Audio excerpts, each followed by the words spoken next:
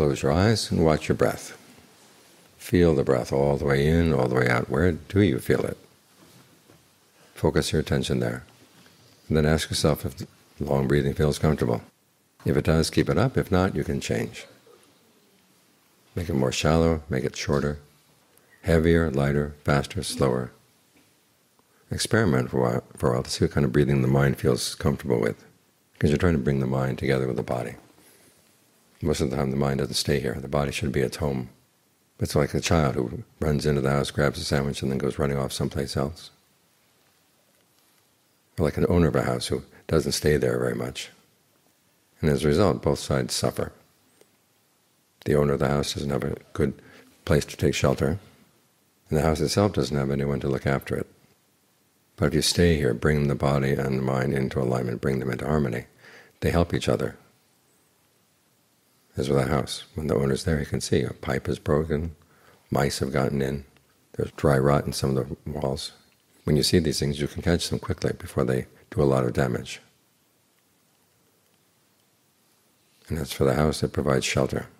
So when it rains, when the sun is too hot, when the wind is too cold, you have a good safe place to stay. Well, the same principle applies with the mind and the body. While you hear breathing in, breathing out, you can notice if there are patterns of tension in different parts of the body. Those correspond to areas where the energy is not flowing well in the body, which may ultimately lead to some disease. So if you open things up, allow the breath to flow, you're looking after the body.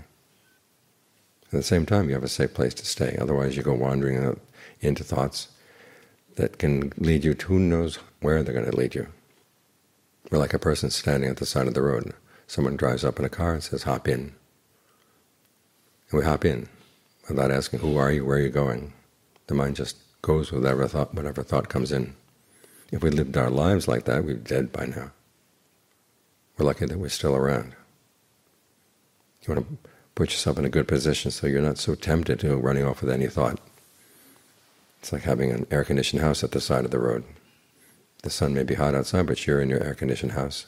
The person drives up in the car, and you have the luxury of asking, who are you, where are you going? You've got your comfort here inside.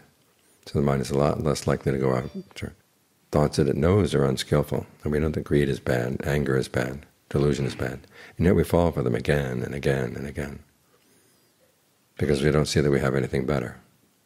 So here we are creating something better, harmony with the body, harmony in the mind.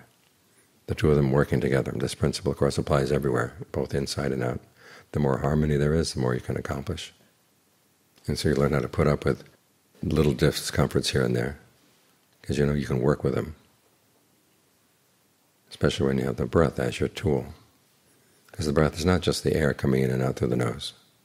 It's the flow of energy in the body. And that's something that can be good for the whole body if you allow it to be good, if you allow it to spread around. So when there are pains here, pains there, you can actually do something about them.